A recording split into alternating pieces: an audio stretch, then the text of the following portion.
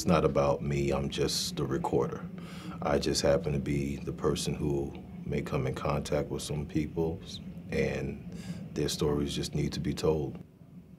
I just happened to introduce myself to Robert Greene just walking around. When the levees broke, he was on top of his roof with his family. Their house actually started to float. It got uprooted.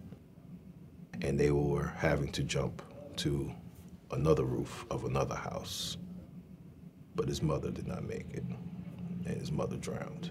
His granddaughter lost her balance on top of the house and also drowned.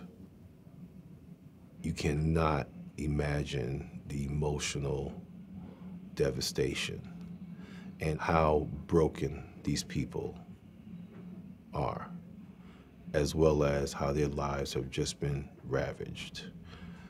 The loss of work, the loss of your home, the loss of loved ones. Being around him, I just saw this determination and this belief that things would just get better.